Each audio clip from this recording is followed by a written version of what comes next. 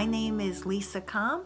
I'm an editorial assistant at Creative Communications, and I'm happy to get to share today with you a reflection from our booklet called A Season of Grace, Daily Lent Devotions for Seniors.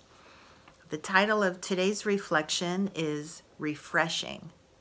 It begins with scripture from Acts 3, verses 19 and 20.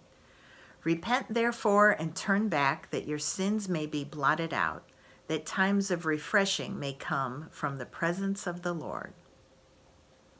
When we think of the word Lent, we think of fasting and repentance.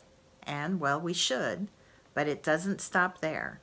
Lent does not have to be a time of solemn drudgery.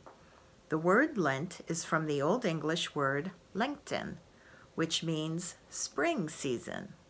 It is a time of refreshment, of throwing off the old and experiencing new growth in the Spirit. You don't have to hold on to your sin. God promises that He has forgiven and forgotten it. He has erased it from His own omnipotent and omniscient mind.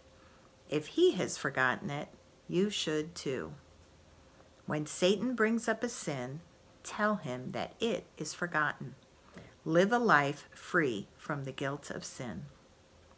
And so we pray. Lord God, thank you for refreshing my soul and giving me peace. Amen. And in this booklet, our reflections are accompanied by a little something, an activity for each day. Today is something we can do. Write down past sins that keep coming to mind on a piece of paper and discard it. And further reading is also suggested today from Jeremiah, book 31, verses 31 and 34. And this reflection was written by Jeremy Klaustermeyer of Warrenton, Missouri.